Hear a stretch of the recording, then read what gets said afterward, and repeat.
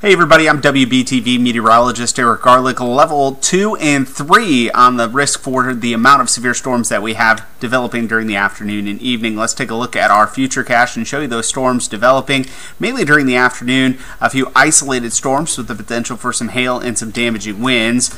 Those will move toward Charlotte as we head towards 6, 7 o'clock, and then a secondary line moving across the mountains near sunset and making its way towards Charlotte as we head into the evening. Make sure you're staying weather aware.